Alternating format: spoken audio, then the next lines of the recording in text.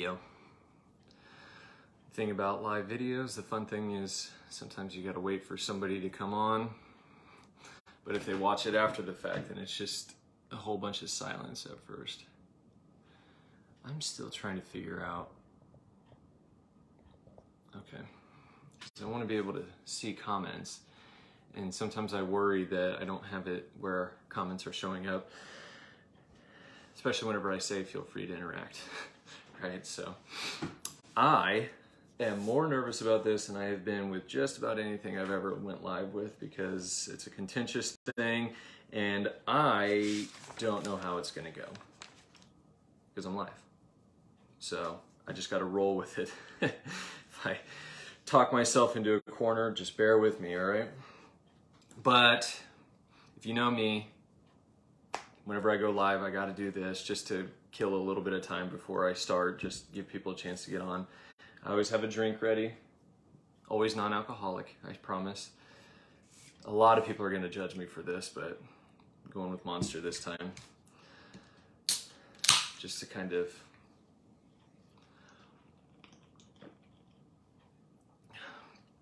oh my gosh, Derek, you're drinking Monster and it's the mark of the beast and Illuminati. like, okay, whatever. But here's the thing, here's something really cool. Back when I was an admin in Reasons for Jesus, I would go live in the admin group to give teachings, and I would always pop a drink open like I just did, but I did this thing where I would blow the shofar. Like if you're familiar with in scripture, whenever it says the blowing of the trumpet, this is what they're talking about right there. So I'm gonna get started right now with a blow of the trumpet. And this is the part that I could probably fail miserably, so I'm gonna do it till I get it right. No, that wasn't good.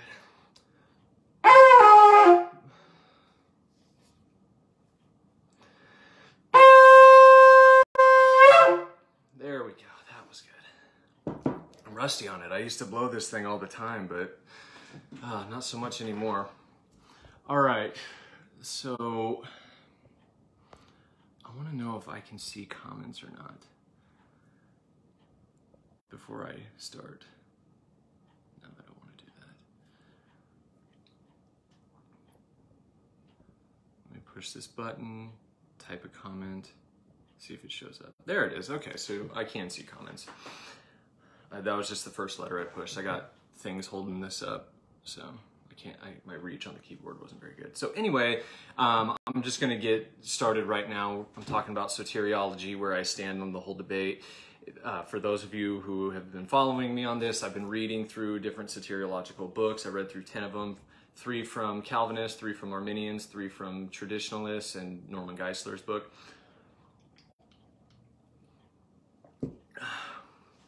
So a lot of people were following me with that, and I just figured, hey, since I did all that, I come to the end. I'm not done with soteriology by any means, trust me.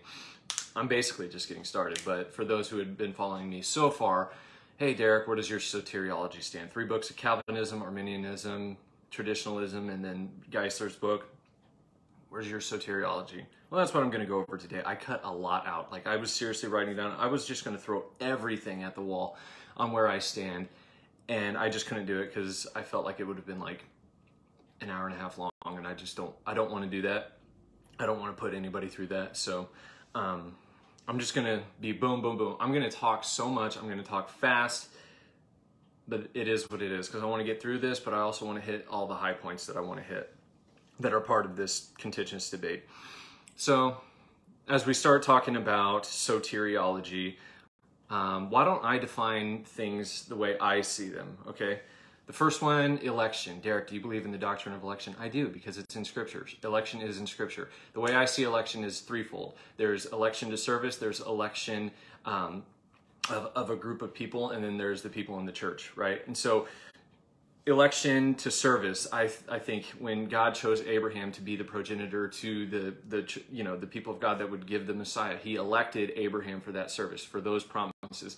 Then Isaac, then Jacob, and then you go further down to Judah, then David, all the way to Christ, right? That's election to service, election of a group of people. That was Israel. Israel is God's elect of the Old Testament. You got that in Deuteronomy, you got that in Isaiah, in the Septuagint, the Greek translation of the Hebrew.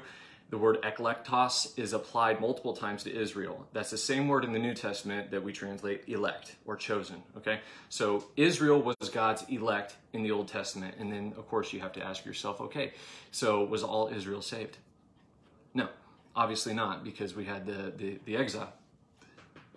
So Israel was God's elect. Not all of Israel was saved because, in my opinion, election doesn't mean elected, chosen to be saved, right? That's not what the scripture is talking about, in my opinion. Even in passages like Matthew 24, you know, the Olivet Discourse, he mentions the elect 3 times, and I think all 3 of those are referring to Israel, because you have the Jewish gospel preached by our Jewish Messiah to a Jewish audience. When they hear the elect, they're thinking Israel, all right? And I think there's other examples of it, but then I think there's other examples in Scripture where the elect are those who are in Christ, right? The Calvinist idea that all the elect will be saved and all the saved were elect and there's a 1-to-1 ratio, I don't believe that. I don't think that's what election is. Arminians sometimes do that too, but they parse how the election works, like when it applies, when you're considered elect, all that stuff. It's different, but a lot of them do that. But then there's Arminians who hold to the corporate view, like I just espoused. What about predestination? Well, I'll get into election more whenever I talk about Ephesians 1. Predestination, I'll get more into that with Ephesians 1 and Romans 8. But I don't see predestination being predestined to be saved, right? That's not how I would define predestination. I believe it is a promise for those who are saved. Those who are saved are predestined for certain promises. When it comes to sovereignty, Calvinists oftentimes define sovereignty in terms similar. I'm not going to say like hard and fast, but similar language, kind of implying meticulous determinism, meticulous control. Right, that every tiny detail. R.C. Sproul says that if there's one rogue molecule that God's not controlling, then he's not sovereign, okay? I don't define sovereignty like that. I define it by the standard dictionary definition. God does what he wants. He has authority. He does as he pleases. Psalm 115, Psalm 135, he sits in the heavens and he does whatever he pleases. He does whatever he pleases in the heavens and on the earth. He just does what he wants. He can do anything, including allow for free creatures, right? Then we get into monergism versus synergism. Honestly, I consider myself a monergist, but I think the whole label thing is just a convoluted mess used to rhetorically bend the debate into certain people's favor. That's how I see monergism versus synergism, so I don't like them. But if you want to take them at their root definition, mono, which means one, and I forgot the second part, like the original, but anyway, monergism means one person working. Synergism means 2 people cooperating to work. Salvation is 100% God. God does 100% of the work of salvation, right? 100% of it. None does man contribute to his salvation. And having faith, trusting the Lord, that is not adding to your salvation. That doesn't do anything, because God still doesn't have to save you just because you have faith. He chose that will be the condition, but he did all the work. Faith isn't a work. Faith is not a work. It is contrasted with works. It's the opposite of works. So the fact that we trust in Jesus Christ when we hear the gospel, that God's still doing all the work of saving, right? He gives us the grace, right?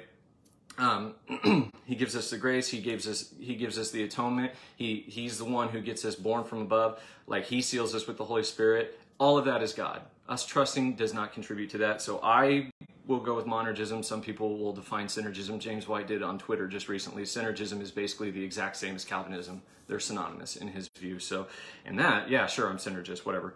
And then there's the whole Pelagian versus semi-Pelagian thing. Here's the thing.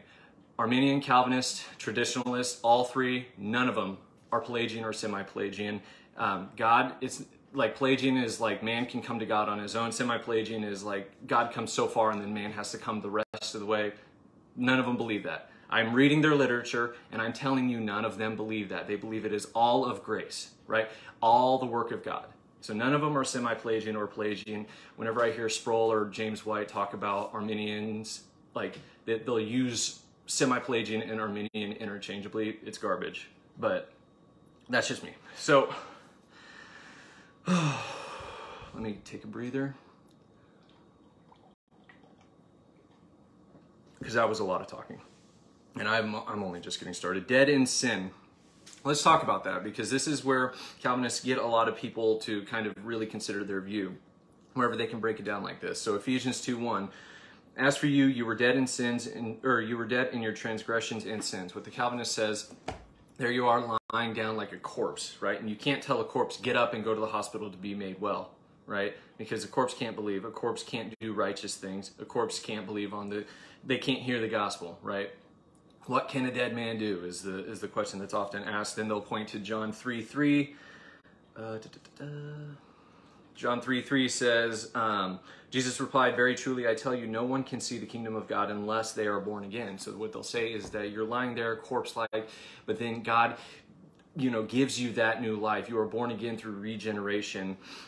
And they'll use 1 John 5:1 as well, to kind of convey this point. Everyone who believes that Jesus is the Christ is born of God. So they're saying that you are born of God so that you may believe in Jesus Christ. You're a corpse, then you're born again in order to be able to believe. And then Ephesians 2:5, Sproul loves pointing this one out, made us alive with Christ even when we were dead in transgressions. You're laying there, and then God infuses you with this life, brings you to life so that you may believe on the Lord Jesus Christ. They'll use the picture of Lazarus coming out of the tomb. The resurrection, they'll say that Jesus stood there at the tomb and he called out Lazarus, and life came back into him at the hearing of Christ's powerful, effectual call. Comes out of the tomb a man who's alive, right? Resurrected from the dead, basically. And so that's the Calvinist idea of being dead in sin. However, I don't agree with that. I don't think that that's the correct way to look at dead in sin scripturally, because they'll say, what does a dead man do, right? So once again, Ephesians 2:1, as for you, you were dead in transgressions and sins. What can a dead man do? I'll tell you what they can do. Go to verse 2. Go to the next verse where it says, in which you used to live when you followed the ways of this world and of the ruler of the kingdom of the air, the spirit who is now at work in those who are disobedient. All of us also lived among them at one time, gratifying the cravings of our flesh and following its desires and thoughts like the rest. So being dead in sin does not mean that you are passed out, just a corpse that can't do anything. A corpse, or people who are dead in sin, they can reject Jesus, they can sin, they can live according to the enemy, they can live according to their flesh and the thoughts of their mind, right? So it's not corpse-likeness. It was never meant to be that way. Plus, they'll often say that you're dead in sin, therefore you can't do anything righteous, you can't do any good work whatsoever, and that you were just bound to sin, and all you can do is sin, everything is sin, right? Well, Romans 6:11 says you're dead to sin, right? You have died to sin. So does that mean if you're saved, you can't sin? Like you are a corpse whenever it comes to sin? No, that's not what it means. That's not what it's talking about. John 8:34 says you're a slave of sin. So they're like a slave can't free himself. You're a slave to sin. Everything you want to do, your thoughts, your desires are all bent towards sin. Yeah, sure. I'm okay with that. We are slaves of sin when we are unregenerate. However, Romans 6:19 says you're a slave of righteousness whenever you're saved. Does that mean when you're a slave of sin, you can't do anything righteous? So does that mean when you're a slave of righteous, you can't do anything that's sinful? No, right? If you're going to have it one way, you have to have it the other. And I'm not saying that you can work for your salvation. Don't take it that way. That's not what I'm saying. I'm not saying that they can do enough good to be saved. They can contribute to their salvation. That's not the point I'm making. I'm saying, I'm just making a point that it's not like an absolute corpse-like dead kind of thing. I would rather use the prodigal son to illustrate this. The Calvinists use Lazarus. The problem with that is Lazarus is never once used as a picture of salvation. Never once. That is something that's read into the text. I like to use the parable of the prodigal son because he takes his father's inheritance, goes to a distant land, squanders it, and he's brought low and poor in spirit. And then the scriptures say he comes to his senses, right? And then he comes back and throws himself at the mercy of his father, and his father embraces him, kisses him, and then he says, my son, you were dead, but is alive again. Or my son is dead, but is alive, was dead and is alive again, sorry.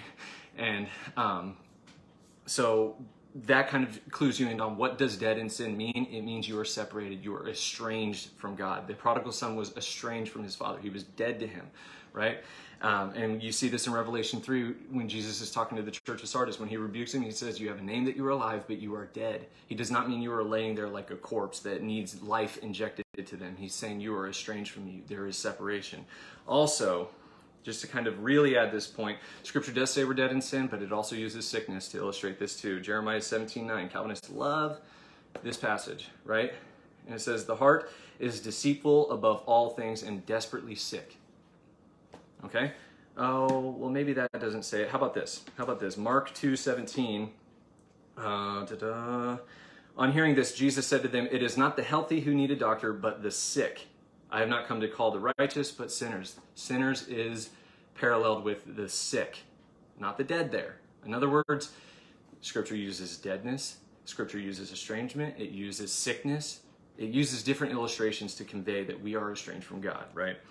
And that, the Synoptic Gospels all mention that quote from Jesus. Plus, the whole thing doesn't really make sense when you think about it, the Calvinist understanding, because you're born dead, you're a corpse, you can't see, hear, and understand anything, because what can a dead man do? But then it says, Jesus says that he was speaking in parables to the Pharisees to hide the truth from them, to fulfill prophecy of hardening their hearts, so that they could not see with their eyes, hear with their ears, and turn to him so that they may have life. So they're a corpse. Then Jesus blinds them through speaking in parables. And then 2 Corinthians 4:4 says that the God of this age has blinded their eyes. So it's like, what are they, triple blinded? Or are they a corpse with double blindfolds? Like, it doesn't make sense. So you need to take everything within its immediate context. You can't just build entire systems of doctrines on little analogies used to talk about how we stand before a holy God when we're unregenerate. But the other thing is, Calvinism, not all Calvinism, but typical modern day Calvinism, Sproul, White, the guys who wrote Why I'm Not an Arminian, I forget their name. Regeneration precedes faith. That is like Sproul's big thing. The axiom of the Reformation is regeneration precedes faith.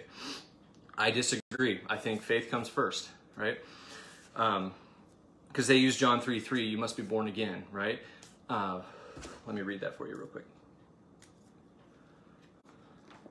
Again, Jesus replied, very truly, I tell you, no one can see the kingdom of God unless they are born again. Now, that unless you're saying, like, you got to insert, like, it doesn't say anything about faith in there. It doesn't say one thing about faith. So you can't have an ordo salutis with faith involved just based on that. In other words, you can't see the kingdom of God unless you've been born again. What is the kingdom of God? Is it the eschatological kingdom of God that Israel was expecting at this time?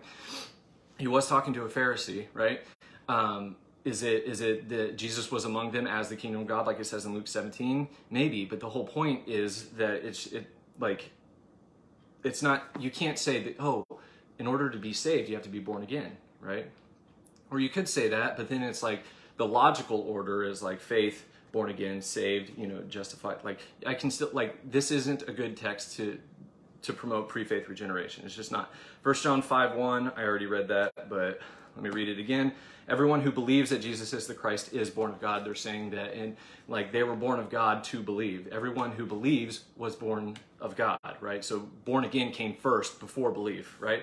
Brian Albashano has talked about this at length. He's a Greek scholar. When you analyze the Greek of 1 John 5:1, there is no order there. It's not saying one came before the other. It's just that the people who do this, you can say this about them, right? But there's no order which one came first. So 1 John 5:1.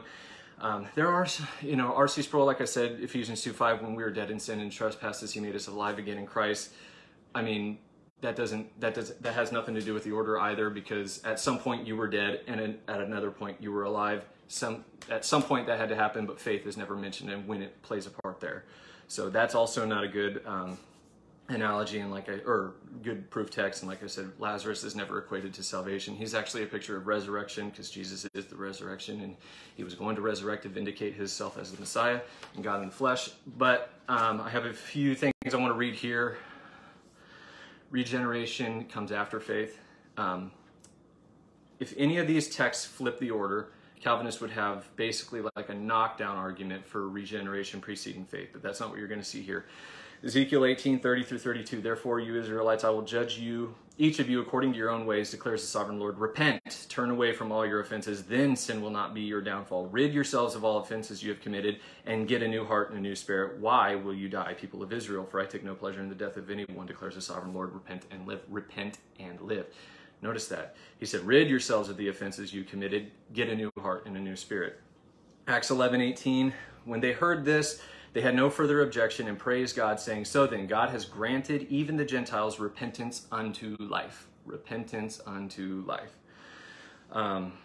John 5:40, Jesus tells the Pharisees, "Yet you refuse to come to me to have life." Come to Jesus to have life. John's a few verses later in verse 53 of John 6, "I tell you the truth, unless you eat of the flesh of the Son of Man and drink his blood, you have no life in you." That's a picture of believing in him. If you don't do that, then you will have no life in you.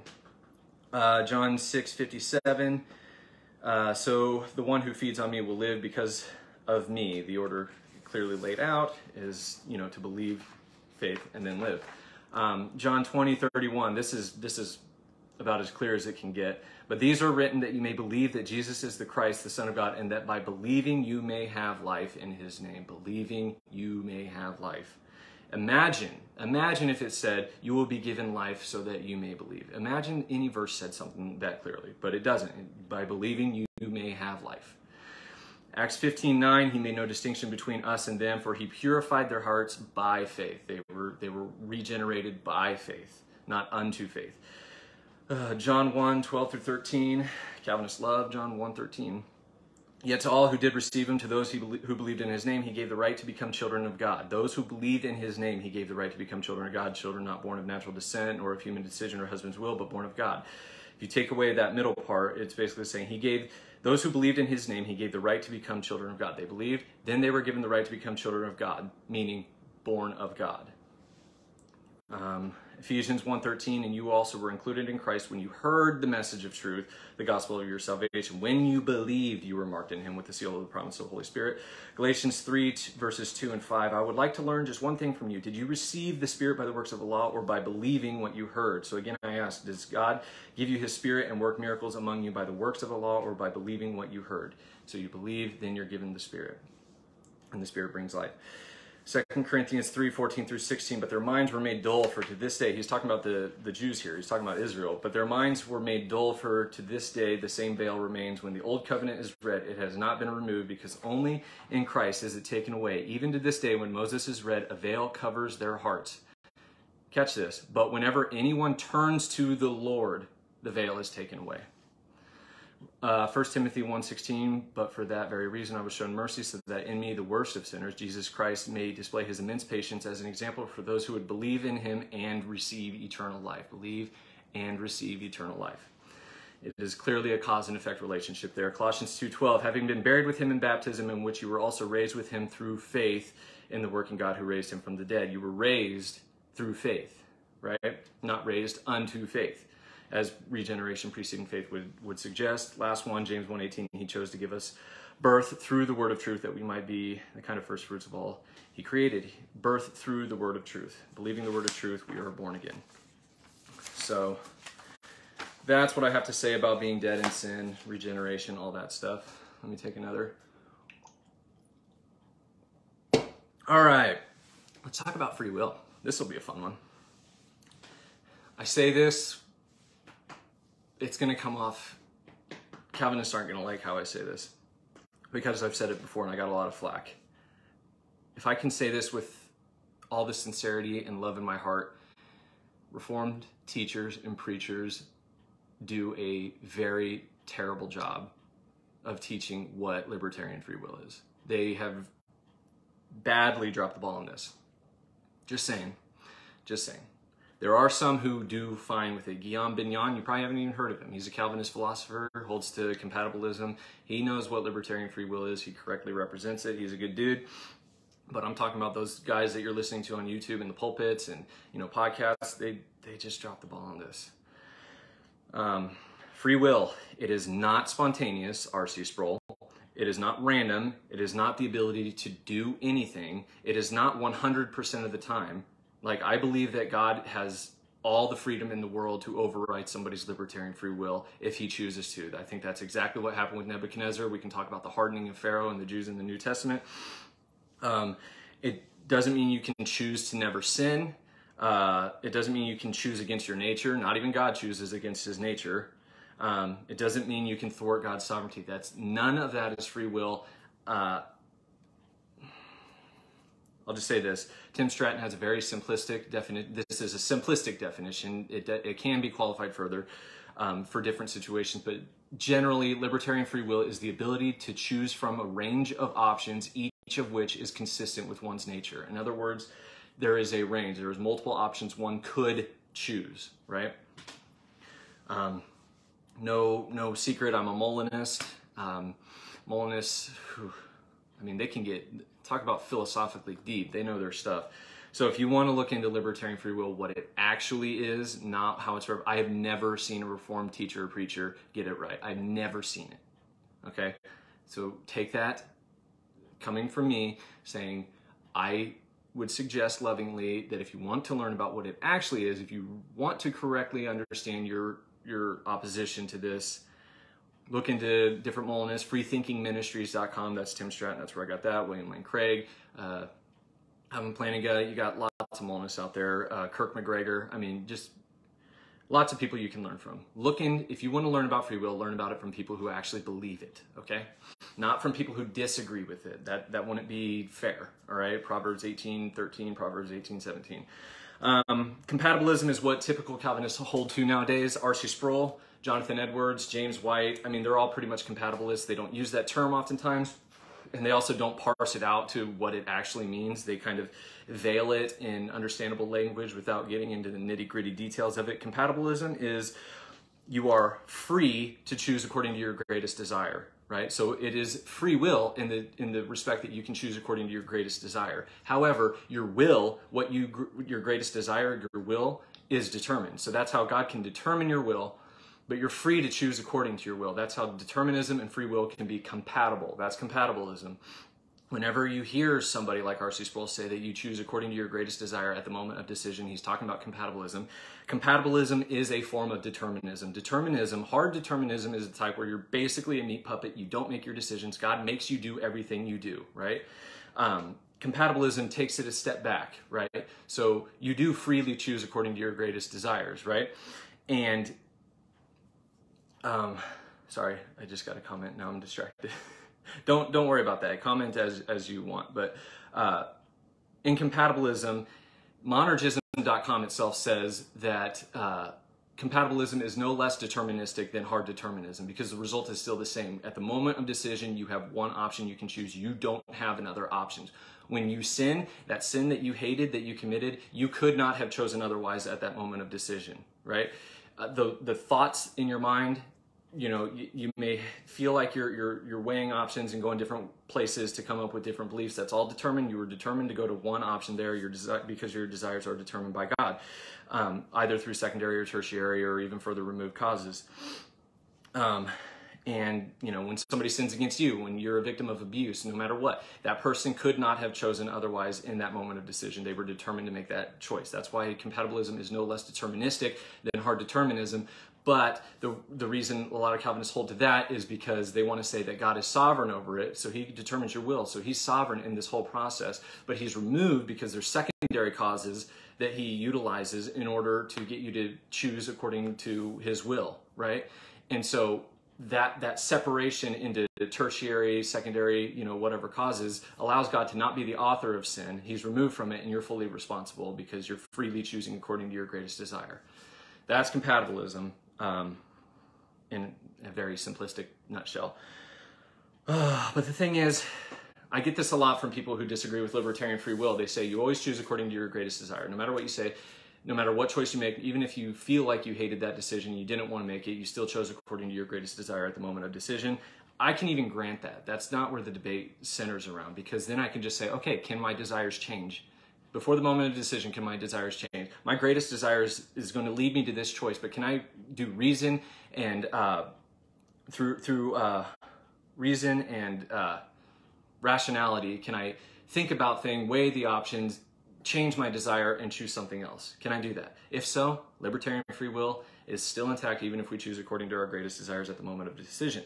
But the other implication of compatibilism, the Calvinist compatibilism, is that your choices, Whenever you make a choice and you feel like you could have made a different choice, that's an illusion. That's not true. You could not have made a different choice. Whenever you are reasoning in your mind and practicing rationality and coming to different conclusions and, you know, weighing options and all that to come to a belief, to come to a decision, something like that, it feels like you could have went other ways, but that's an illusion. You only could have went one way with that because of the causes, you know, the chain of effect that led up to that point. You could not have done anything else in the moment of decision. Libertarian free will says that you could. Even, and I know that Calvinists don't like it whenever you make it simplistic like this, but even the decision, okay, tomorrow whenever I'm choosing my breakfast, I could have Cheerios, I could have Frosted Flakes, each of which is consistent with my nature.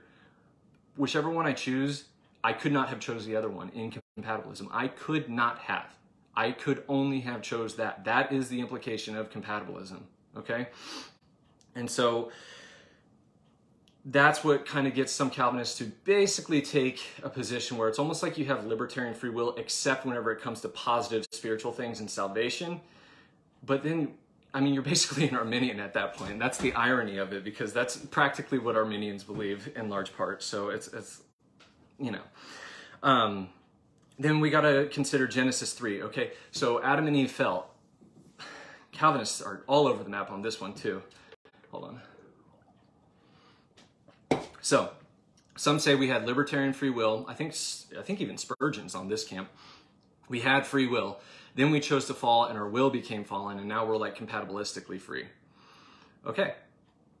And that's fine, but then you have to forfeit this idea that libertarian free will can't exist. Well, obviously it can if we had it before the fall.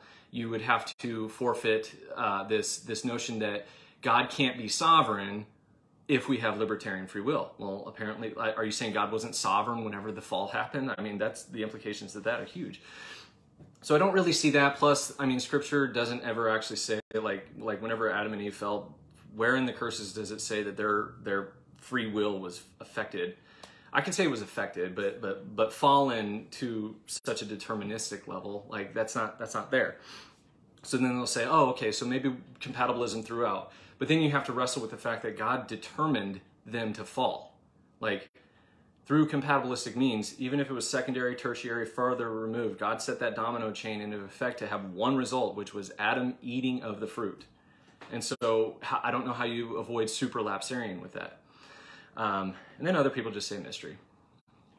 Whatever. I just say Adam and Eve made a libertarian free choice, and they fell. We still have libertarian free will, but our capacity, that range of options is constricted.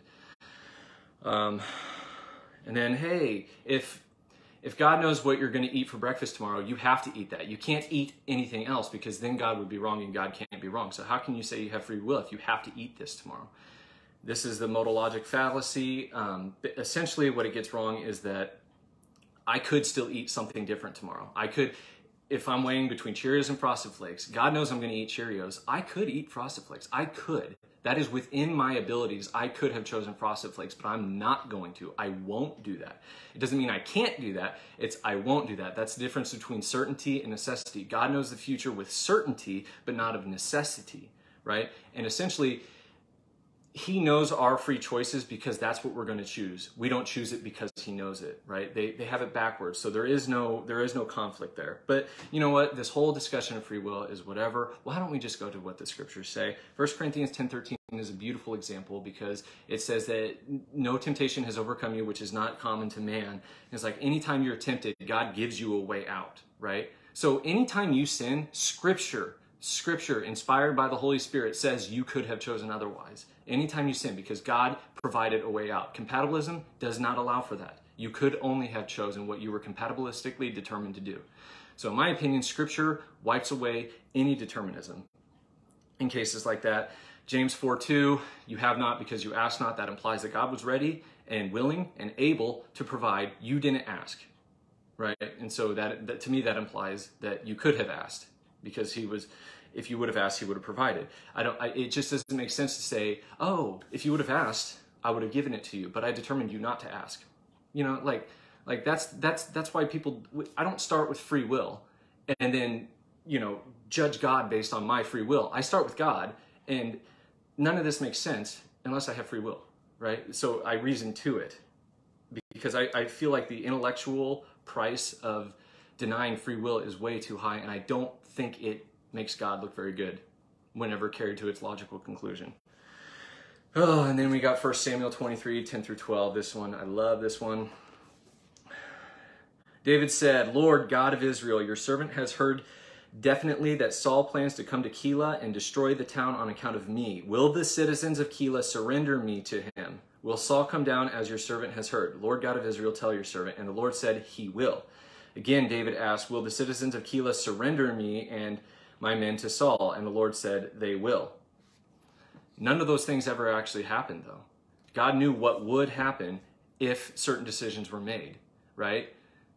So, I mean, I guess to get around that, are you saying, like, God determined this path, but if David was to have been determined to do this, God would have determined for this to happen. Like, it doesn't make sense. It's overcomplicated. Just take it as Scripture almost definitely means it. I'm going to read this comment real quick.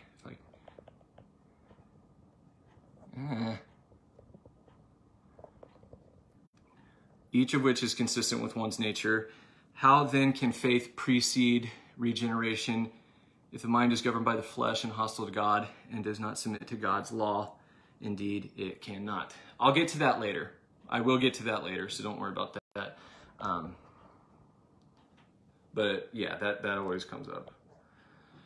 But I'm not dodging that. That's down here. So, talking about God's love. Does God love everyone? Yes, God loves everyone. I think that is plain. I'm not going to spend a lot of time on this. R.C. Sproul asked, and chosen by God, is God obligated to love everyone? My answer is yes, by virtue of his nature. God is just as obligated to love everyone as he is obligated to be sovereign, as he is to be omnipotent, eternal, all that stuff. It is his nature. I don't want to spend time, oh, Derek, what about Psalm 5:5 that says he hates the workers of iniquity? We're all workers of iniquity. He doesn't hate all of us in that way. I think it's Psalm 11:5 also mentioned hatred. Guys, come on, those are Psalms. Those are poetic. They're expressionary. They're hyperbolic. Like, we can't build strong doctrines on minor comments in poetry like that. Let's get into Scripture. Proof texts that often come up in this debate. Ephesians 1. Ephesians 1 is absolutely one of the Calvinists' favorite proof texts. Verses 4 and 5. For he chose us in him before the foundation of the world to be holy and blameless in his sight. In love, he predestined us for adoption to sonship through Jesus Christ in accordance with his pleasure and will, to the praise of his glorious grace. For he chose us in him before the creation of the world. Calvinists see that as he chose us, like he chose from before the foundation of the world all those that were going to be saved. And he predestined them to adoption, to salvation, essentially. What I like to say to this is, who is this written to? To God's holy people in Ephesus. All right, so there's a context there. For he chose us in him before the creation of the world. Notice what it doesn't say. It does not say he chose us to be in him. That would, if it said that, I mean, you would have more to stand on, but it says it chose us in him. In other words, those who are in Christ are chosen for what follows, which is to be holy and blameless in his sight. That's what he's saying. He chose those in Christ. I'm in Christ, so I have been chosen to be holy and blameless. Right? It's not saying I have been chosen to be saved. So before the foundation of the world, God chose that everyone who was in Christ would be holy and blameless. And then it says, in love, he predestined us for adoption to sonship. That's not predestined us to salvation. It's those in Christ. It's still those who are in Christ are predestined for adoption, right? Romans 8:17 says that we have the spirit of adoption, and then verse 23 it says we eagerly await our adoption, the redemption of our bodies, right? That's what's meant by adoption. So it's essentially saying that all those in Christ have been chosen to be holy and blameless. That's our sanctification leading up to what we're predestined for, glorification, the redemption of our bodies. So Ephesians 1:4-5, that's just promises to those who are in Christ. And that's what I believe. I think that's a great text on corporate election. All those in Christ, this corporate body, are predestined and chosen for these promises. Okay? Romans 8. I'm going to spend a little bit of time on this. 29 through 30. For those God foreknew, he also predestined to be conformed to the image of his Son, that he might be the firstborn among many brothers and sisters. And those he predestined, he also called. Those he called, he also justified. Those he justified, he also glorified. Calvinists, listen to me right now. I listened to what the Arminians had to say about this. Once again, Calvinists dropped the ball on representing what the Arminian believes. You got to look into it yourself. God looks down the corridors of time and is able to throw that away. That's garbage. That's not what Arminians believe. But none of the Arminians I read agree with me on this, on the interpretation. What I'm going to say is that whenever it comes to Romans 8, 29 through 30, look at verse 28 first. And we know that all things God works. We know that in all things God works for the good of those who love him, who have been called according to his purpose. What's the next word in verse 29? For. Some translations say because. In other words, I'm carrying this thought. Verse 28, in the same way, the Spirit, and we know that in all things God works out. How do we know that? We know this for those God foreknew, he also predestined to be conformed to the image of his Son. What does foreknowledge mean? Does it mean he looked through the corridors of time to see this? No. Is it the Calvinist rendering where God from beforehand, eternity past, chose to love certain people and predestined them to be conformed? No. What he's saying is there were people in the past that God loved before this point in time, right? He's talking about Old Testament saints. How do we know that all things work together? Because we can look back in time to people who followed Yahweh and how God was able to deal with them. So by foreknown, he meant known in the past. These people in the past were known by God. And then what follows is what happened to them. And no, I'm not just making this up, this definition of foreknowledge, because Romans 11:2, God did not reject his people whom he foreknew. They're talking about Israel, whom he foreknew. He foreknew Israel. In other words, he knew Israel in the past. It's not in the past he knew these people up here.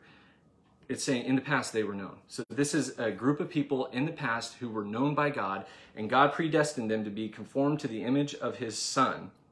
That's sanctification leading up to glorification, that he might be the firstborn among many brothers and sisters. God, or Jesus, as he was raised from the dead, he has preeminence over the family of God, those who were saved. He's the firstborn among many brothers because those people in the Old Testament were saved, right? Whenever he has preeminence over them, but over many, because those people exist and they were part of God's family. For those and those he predestined, remember, predestined for glorification, predestined to be like that's what this whole verse unpacks. For those he predestined, he also called. What does called mean? Calvinists say the effectual call. No, what he's saying is named.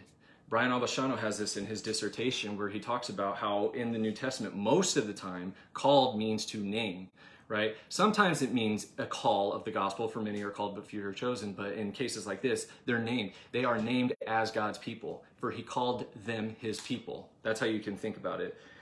He predestined, he also called. Those he called, he justified, and those he justified, he also glorified. The glorification there, it's kind of, the way I see it is an already but not yet thing, because remember, we have the spirit of adoption, but we are still awaiting our adoption, the redemption of our bodies. Those people haven't had their bodies redeemed, but they are glorified. They're in glory with the Lord. They have the already, but not the not yet. And so whenever you ask a Calvinist, why is this all in the past tense? Oh, because it's basically just as good as done. It's so guaranteed it's as good as done that he put it in the past tense. No, I think that is very ad hoc. It's in the past tense because he's talking about stuff that's already happened to a group of people he foreknew. In other words, knew in the past. So that's Romans 8 for me. Oh gosh, I need to take a drink before I do this next one. Romans 9. R.C. Sproul Jr. says that Arminians skip Romans 9 because they can't handle it. So I'm going to go through Romans 9. I almost said real quick, but I know that's not true. Everybody knows the first 5 verses of Romans 9. You know, Paul grieving over his lost people, Israel.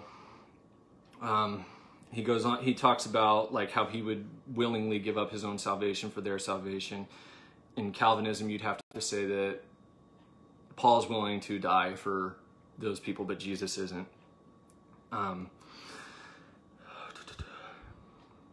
The people of it, theirs is, in verse 4, he says, theirs is the adoption to sonship, theirs the divine glory, the covenants, the receiving of the law, the temple worship, and the promises. Theirs are the patriarchs, and from them is traced the human ancestry of the Messiah, who is God over all, forever praised. Amen. I read that because that's important, because that sets up, believe it or not, that sets up what we get into starting in verse 6, right? Think of it. He just said, it's like earlier in the book of Romans, it said, what advantage does Israel have? He just reiterated it. They had all this stuff, the promises, the patriarchs, the temple worship, the lineage that led to the Messiah. Like Israel had all these promises. They had this renowned position before God. They were his elect, right? So then we get to verse 6. It is not as though God's word had failed, for not all who are descended from Israel are Israel, nor because they are his descendants are they all Abraham's children. On the contrary, it is through Isaac that your offspring will be reckoned. What he's saying there is you gotta understand that there was Jews and Gentiles within the Roman church. And, you know, the Jews were expecting the Messiah to come and save his people, but now the majority of the Jews are not coming to faith. So they're like, so has God's word failed? They had all these promises. Has God's word failed to save his people?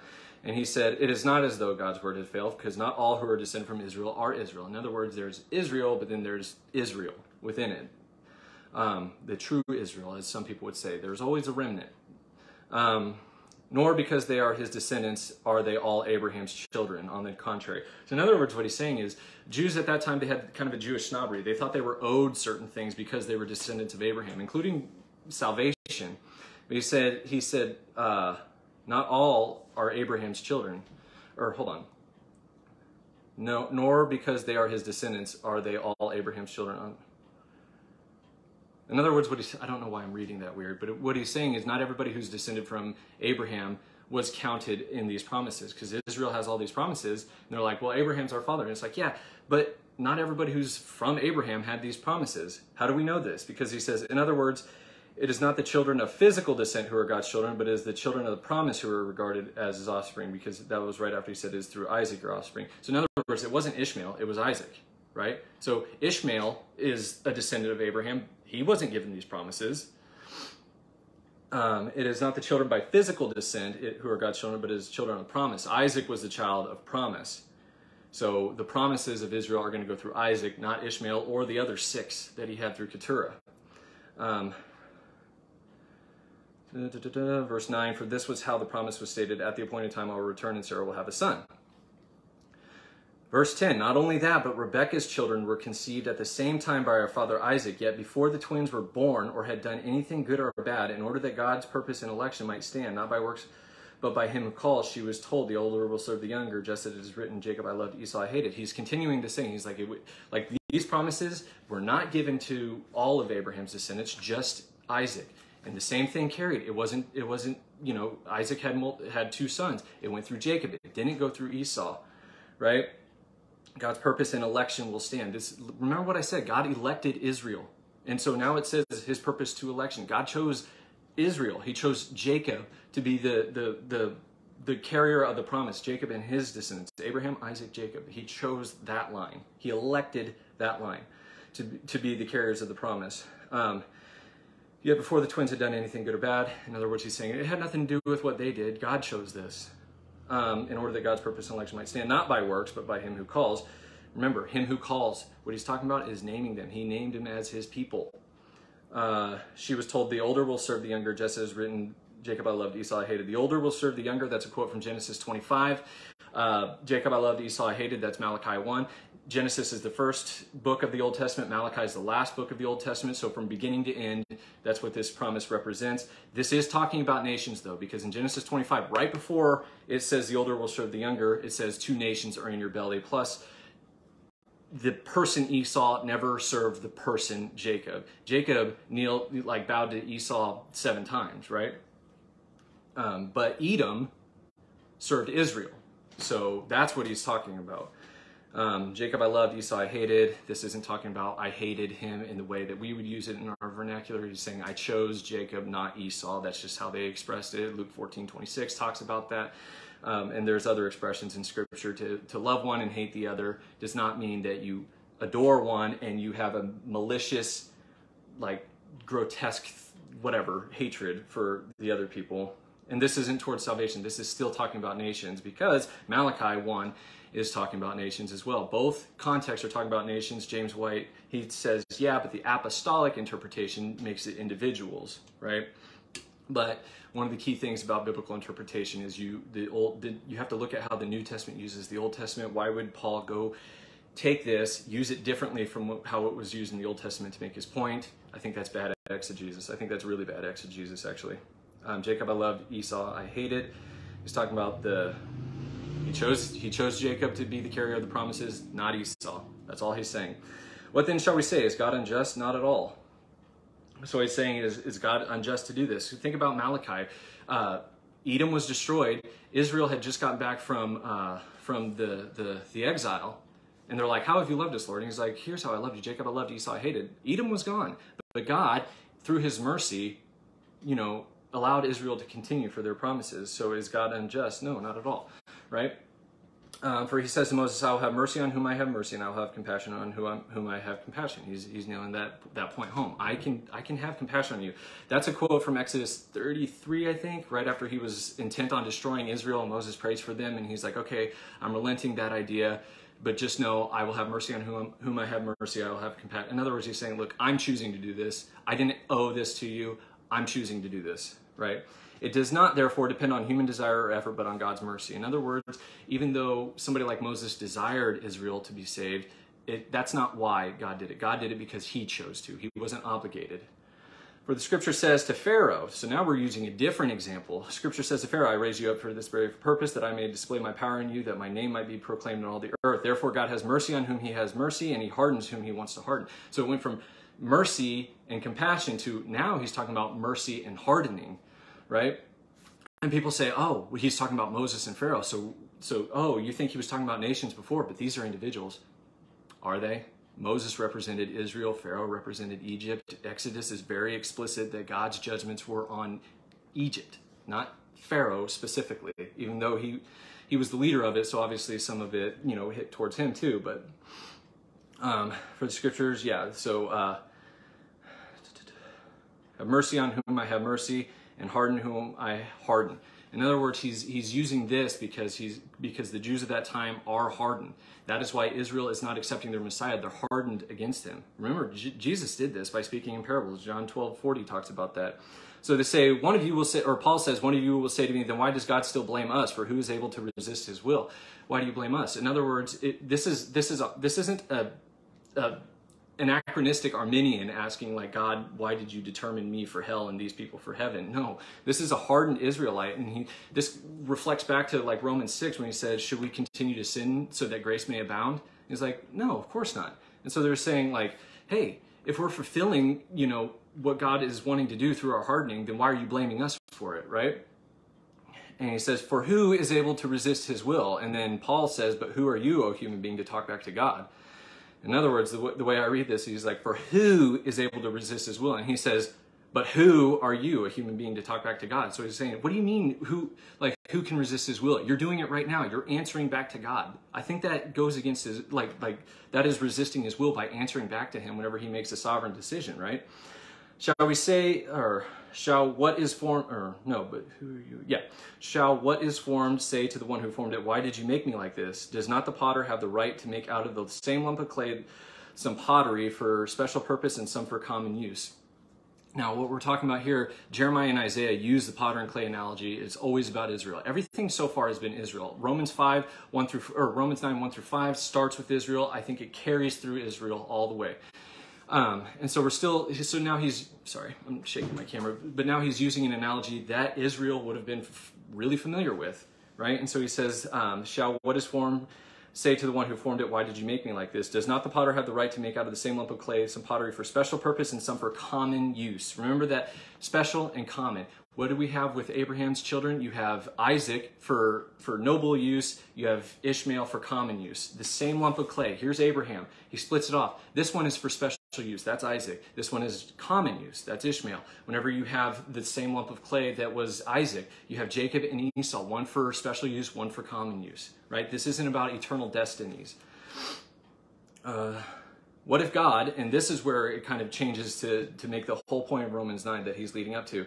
What if God, although choosing to show his wrath and make his power known, bore with great patience the objects of his wrath prepared for destruction?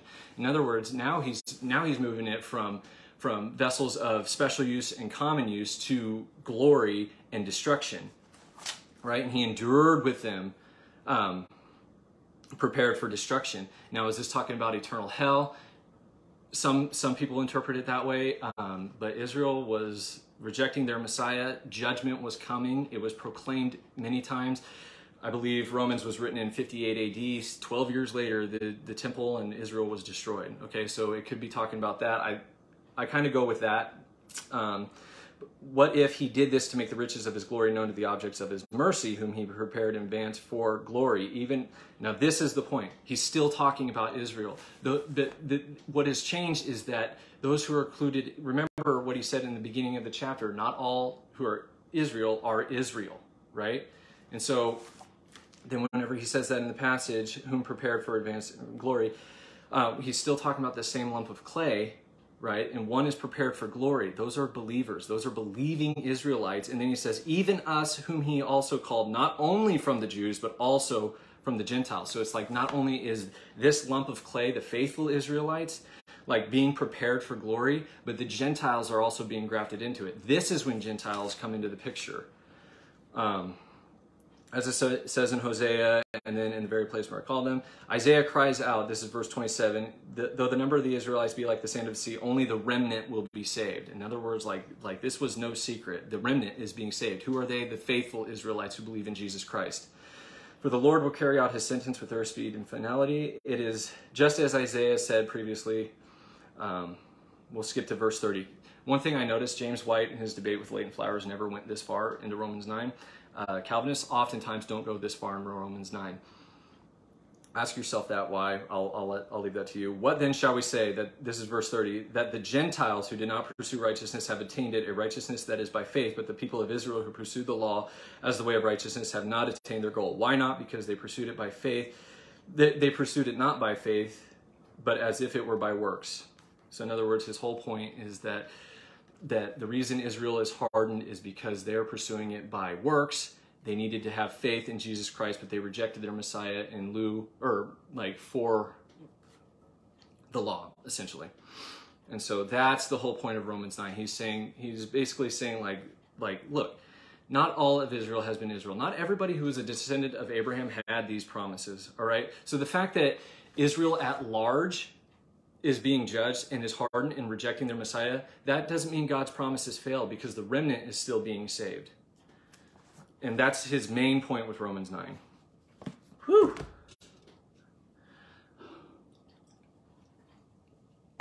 John 6. Oh, man.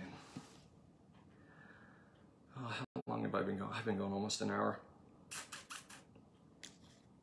And this is with me cutting out like everything I was going to say. I'm just making it purely about where my soteriology is. John 6, starting at verse 37. This might take some explaining as well. All those who the Father gives me will come to me, and whoever comes to me, I will never drive away. That is an important verse in the Potter's Freedom. James White references that verse over and over and over again in his exegesis throughout that whole book. All those the Father gives me will come to me. Whoever comes to me, I will never drive away, for I have come down from heaven not to do my will, but the will of the Father, and this is the will of him who sent me, that I shall lose none, but raise him up at the last day. For the Father's will is that everyone who looks to the Son and believes in him shall have eternal life, and I will raise them up at the last day. And what the Calvinist idea of this is that Jesus is rebuking the Pharisees, and he's basically saying, like, there's people the Father gives me. Those are the ones who come to me, right? It's supposed to be a passage on unconditional election. All the Father has given me will come to me. So, I don't have to tell Calvinists what is meant by that, typically in the Calvinist understanding. But what I will say is all those the Father gives me will come to me. Well, who is the Father giving? I think that's an important question. I personally think that John 17 does kind of bear some truth to, or some light on this. John 17:6, I have revealed you to those whom you gave me out of the world. They were yours. You gave them to me, and they have obeyed your word. So I think Jesus is talking about the same group of people here, those who were gods. They were gods. They belonged to him. In other words, there were faithful Israelites in the first century when Jesus came. They were gods. They belonged to him because they were faithful Israelites. He gave them to Jesus, and Jesus was going to raise them up at the last day. And I also think that that immediate passage kind of bears this out. Verse 39, or verse 38 tells us that there's an immediate context. For I have come down from heaven not to do my will, but the will of the one who sent me. In other words, what he's doing right here, this context of what he's saying in John 6 is in the context of him coming down from heaven to do this. Jesus didn't come down from heaven to save as many people as he possibly could. He came to accomplish the atonement, right? So, and then verse 39, this is the will of him who sent me, that I shall lose none of all those he has given me, but raise them up at the last day. Verse 40 starts with for, in other words, because. Let me read that again. And this is the will of the Father who sent me, that I shall lose none of those he given me, but raise them up at the last day, because the will of my Father is that everyone who looks on the Son and believes in him shall have eternal life, and I will raise him up at the last day. In other words, there's a cause and effect there. He's explaining verse 39 with verse 40 that they were believers. I apologize for the phone ringing. And then, of course, verse 44, no one can come to me unless the Father who sent me draws him, and I will raise him up at the last day. Nobody disagrees with that, Arminian traditionalist. I don't know how much you can hear that, but that is really annoying. But yeah, Arminian traditionalists, Calvinists, we all believe that there has to be some sort of grace, some drawing of the Father in order for people to come to Christ, right? But then in verse 45, it says, Sierra, in verse 45, it is written in the prophets, they will all be taught by God. Everyone who has heard the Father and learned from him comes to me. In other words, those who are coming to Jesus are those who are learned and taught by the Father. That's why I think John 17:6 is relevant. They were gods. They had learned, they were taught and learned from the Father. And so they were gods, and God gives them to Jesus Christ. And this leads me to John 10, because John 10 is also one that people use. That was unconditional election. Now this, John 10 is often used for the sake of limited atonement, because of verses like verse 11, it says, I am the good shepherd lays down his life for his sheep, right? And then verse 14 through 15, I am the good shepherd, I know my sheep, and my sheep know me, just as the Father knows me, and I know the Father, and I lay down my life for the sheep. They're saying, see, he lays down his life for the sheep. The problem with that is that's a negative inference fallacy to say that he only died for the sheep, right? Just in Galatians 2, I think it is, Paul says that Jesus died for me. It doesn't mean he only died for Paul. It just means that he died for Paul. So he died for his sheep, but you can't say he didn't die for anyone else. But then in verse 25 of John 10, Jesus answered, I did tell you, but you do not believe me. The works I do in my Father's name testify about me, but you do not believe me because you are not my sheep. And so what people say, that's unconditional election right there. These Pharisees, they weren't the elect. They weren't God's sheep. From before the foundation of the world, they were determined to be goats, not sheep. Sheep will all be saved, right? That's the idea right there. This comes on the back of John 6. They were not gods. They had not listened and learned from the Father. They were not his sheep. Why? Is it because a decree of God for reprobation before the foundation of the world? No, it's because they didn't listen and learn from the Father. I think it's John 5. I should have been ready for this, but I think it's John 5:40 something. I do not accept glory from human beings, but I know you. I know that you do not have the love of God in your hearts. I have come in my Father's name, and you do not accept me. But if someone else comes in his own name, you will accept him. How can you believe me, since you accept glory for? But I do not sing, Father, if you believe. Oh, there it is. But do not think I will accuse you before the Father. Your accuser is Moses, on whom your hopes are set. If you believed Moses, you would believe me, for he wrote about me. But since you do not believe what he wrote, how are you going to believe what I say? That's why the Pharisees weren't his sheep. They didn't listen and learn properly from the Father. They missed it. They weren't saved. Everybody knows this about the Pharisees. They missed it because they were pursuing righteousness through works. They weren't doing it to be like as a faithful Israelite. So they weren't God's sheep because they weren't faithful. And the whole point, John 10:4 says, when he has brought out all his own, he goes on ahead of them, and his sheep follow him because they know his voice, right? That's why they're his sheep. That's why they follow him, because they know his voice. And Verse 27, where are you? My sheep listen to my voice and I know them and they follow me, right? My sheep know my voice.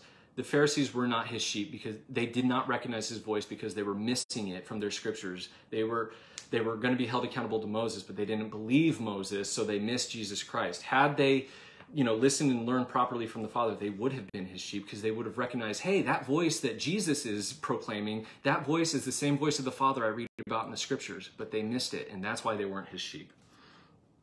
Let me use this opportunity real quick to talk about atonement, limited atonement. Calvinists bring up this idea: if Jesus suffered for everybody's atonement, if he suffered and was punished for everybody's atonement, then if you go to hell, that's double jeopardy, right? Like if Jesus paid your penalty and then you go to hell, that's double jeopardy, right? No, that's not double jeopardy. Double jeopardy is when the same person is convicted of the same crime and punished for it. You can't be punished twice for the same crime. But Jesus and you are not the same person, right? And the way to look at atonement, and I'm aware of John Owen's trilemma. I know that it's been presented to me, but the answer is Jesus died for all the sins of all humanity. How does that work? If he died for everyone's sins, why is not everybody saved? Because he satisfied the demands of justice, penal substitution. He was punished in your place on the cross and satisfied God's demands for justice, right? And through that, God offers a pardon through the gospel. And I think the problem with how people kind of parse atonement is they look at the blood of Christ and the atonement as quantitative rather than qualitative. They're like a little bit of blood here, a little bit of blood for that sin. Oh, this blood was for this person, but that person wasn't saved, so that blood is wasted. Like, no, that's not how it works. And I'm sort of caricaturizing it just to make my point. But essentially, the blood of Christ is qualitative. He didn't die for this sin and this person, X number of sins for X number of people. That's not how it works. He died for sin. It was quality. It was a qualitative thing for sin in general. He took care of the problem of sin on the cross, right? And it's through that God offers a pardon through the gospel. And when you reject it, you're going to be held liable for your sins. So 1 Corinthians 1:18, Jordan, this kind of goes with what you were saying. It'll be in the same vein, honestly, as the Romans 8 thing. Romans 1:18, Calvinists, or 1 Corinthians 1:18, Calvinists use this. For the message of the cross is foolishness to those who are perishing, but to those who are being saved it is the power of God. What they say is that the gospel is foolishness to anybody who hears it unless you have that effectual call of grace on your hearts through regeneration. It's going to be foolishness. Let me read it again. For the message of the cross is foolishness to those who are perishing. In other words, they rejected it as foolishness. It's saying they rejected it because they found it to be foolish, not they found it to be foolish because they were rejected by God as being among his sheep, right? But to those who are being saved, it is the power of God. In other words, those who are accepting the gospel, it is the power of God, right? And throughout 1 Corinthians 1 and 2, he's contrasting worldly wisdom with godly wisdom. Whenever you follow the world, the gospel is foolishness, but if you listen and learn from the Father, you see that the gospel is a beautiful truth. The other verse Calvinists often use is 1 Corinthians 2:14. And this is why they say, man can't accept the gospel. Like, he has to be regenerated first. They'll use a passage like this. The person without the Spirit does not accept the things that come from the Spirit of God, but considers them foolishness and cannot understand them because they are discerned only through the Spirit. And they'll say, see, you can't. The gospel is a spiritual truth, and so they can't accept the gospel because the gospel can only be spiritually discerned. You have to have the Spirit in order to believe the gospel.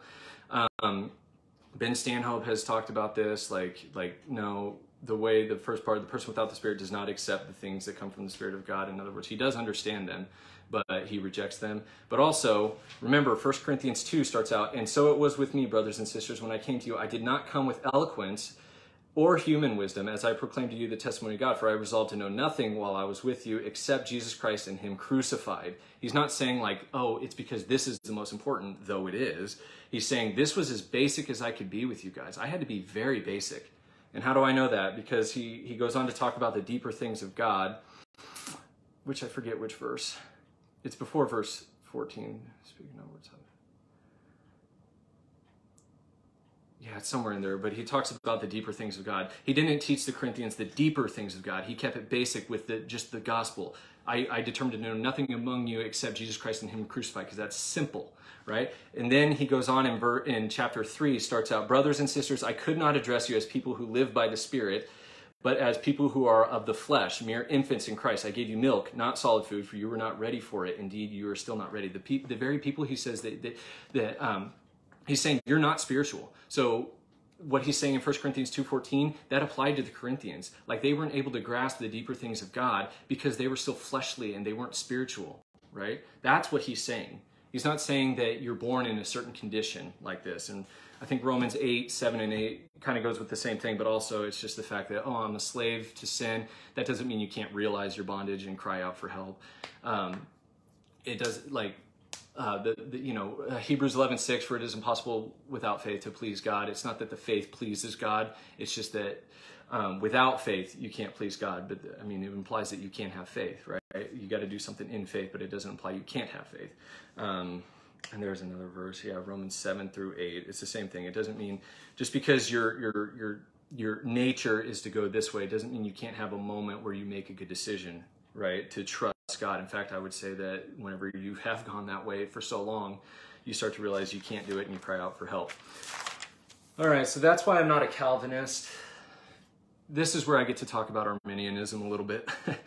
I also don't consider myself an Arminian because this pesky little thing called grace, and I'm still figuring it out. I told you guys I've read books on soteriology, but I am just getting started.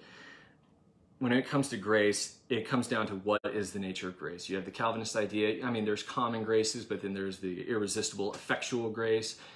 With Arminianism, you have prevenient grace. With traditionalism, which is what I identify with, you still have prevenient grace, but it's more, I'll explain it in a second, a grace that comes beforehand. They all believe in that. But the nature of grace, whenever I debated Catholics for like 4 years, they would talk about grace as if it was a substance. Like, you had to acquire more and more grace on your account. You know, if you acquired so much, it would be less time in purgatory, or you could earn this grace for this person in purgatory, and these different sacraments were dispensaries of grace. Like, you just had to get all this grace, you know, like it was a substance you had to acquire and, you know, grow in, and, you know, like money. Coming out of the Reformation, they don't talk about grace like Calvinists and Arminians. I don't think they talk about grace as if it's a substance, but more like it's a force, right? Like, God reaches into you in a spiritual way in the ethereal plane of existence, and he applies this force to you that we call grace. Calvinists call it effectual grace. Arminians call it prevenient grace, right? I just don't think that's what it is. And you're like, oh, Derek, you're mischaracterizing. Am I? Because I can show you the sermon where John MacArthur says you need to think of grace as a force, a divine force that is applied to people. He literally called grace a force. But I'm not interested in what you know, creeds and catechisms and all that stuff from the Reformation era define grace as. I'm interested, what did the biblical authors think of grace? Whenever they said the word grace, what did they think about? Was it this force that's applied to you, right, inside your inner being that can partially regenerate you, which some, not all Arminians believe, or at least enables you to be able to believe, or the Calvinist that guarantees it's efficacious to where you will believe? I think I'm kind of on the bandwagon, if you will, of grace needs to be thought of in terms of patron-client reciprocity. Weird words, I know. But in the first century, my understanding is that grace was thought of as a person did something or gave something to somebody who didn't deserve it. It was just purely out of the kindness of their heart. And in turn, that person would give them honor. That was grace back then, as my understanding. I haven't looked into it a lot. So whenever I talk about, I can't be an Arminian because they have prevenient grace, I'm just not quite there. I just don't see it that way. So what is grace in the context of Scripture? God's creation that attests to his glory, that was gracious because it attests to him, right? God sending Jesus Christ to atone for us, that was something he did for us, right? That was grace.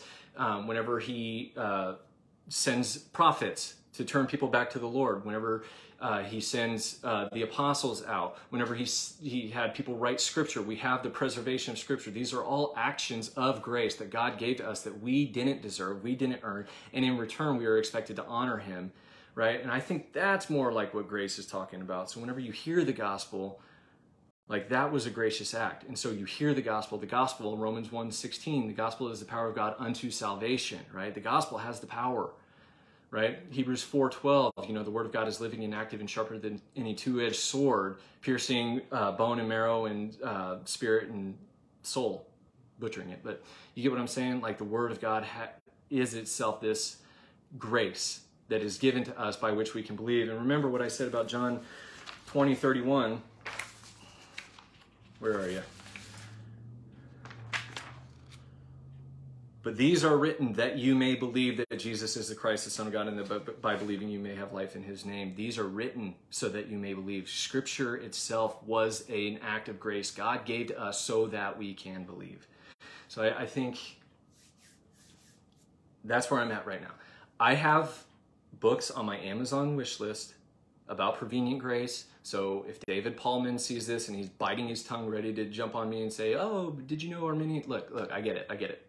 I haven't searched it out completely. Calvinists are pretty consistent on effectual, irresistible grace. So I'm almost done, I promise. Assurance and security. What's often thought by Calvinists is that they have the assurance of salvation and Arminians have no assurance of salvation. And then there's the traditionalist, which is oftentimes equated with eternal security. Derek, where do you stand on the eternal security? It's not going to be that easy. But I will say this. I know I'm going to ruffle feathers with this on everybody's camp, but I once heard a sermon from Paul Washer, and he said that somebody could serve the Lord faithfully for 20 years of his life and serve the Lord faithfully, just doing all sorts of works for the Lord. He could serve him faithfully for 20 years of his life, but if that last year of his life he starts living for himself in the world, that 1 year was more proof he was never saved than the 20 years prior. And I hear that, I'm like, where's the assurance of salvation there? For 20 years, he served the Lord faithfully, but he was never saved that whole time, right?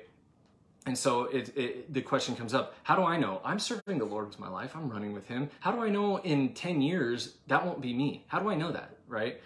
And so I do think there is a convenient ad hoc explanation from the Calvinists with the perseverance of the saints. Oh, they didn't persevere, they were never saved, right? But how do you know that's not going to be you?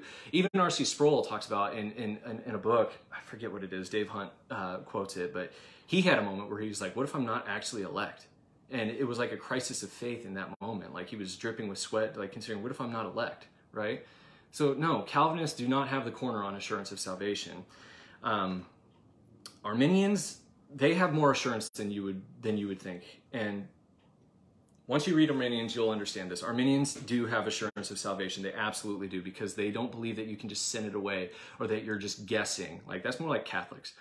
Arminians, as long as you believe in Jesus Christ, you are saved. As long as you have faith.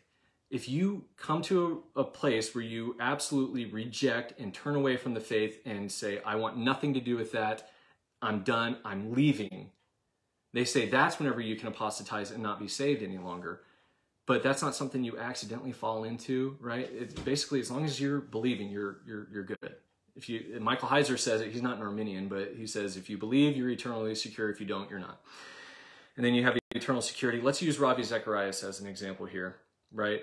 Calvinists will usually say Ravi was never saved to begin with because he didn't finish strong. He didn't persevere to the end. He did egregious acts of sin for the last 10 years of his life and died unrepentant, right? So yeah, he didn't finish strong. He didn't persevere to the end, so he was never saved.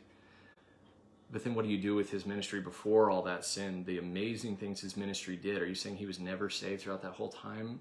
That's hard to swallow, right? But then you have the eternal security advocates. They can go that route, or they'll say, it doesn't matter, he's still saved. It's like, it's hard to see the justice in that. It really is, and I get it. God died for our sins. Like, I get it, but it's just... But then the Arminian would say, no, like, Ravi, he may have been saved, but he did not... His life, up to his death, showed that he was not a follower of Jesus, so he is not saved. I think the Arminian has a better explanation there. I do. It just makes more sense to me. You can disagree, it's fine. But all three camps, provisionist, traditionalist, or same thing, Calvinist and Arminian, if you believe, you are saved. If you believe, if you have faith in Jesus Christ, you are saved. You are not going to send it away. You did not work for your salvation. You're good. As long as you believe, you're good. And it doesn't mean, oh, I can't have a doubt. No. Like, they believe apostasy, willful rejection and turning away. That's where the disagreement is. So let me address a few talking points and then I'm done. Calvinists often bring up, did God fail? If the atonement didn't save, if God desires all to be saved and all are not saved, did God fail?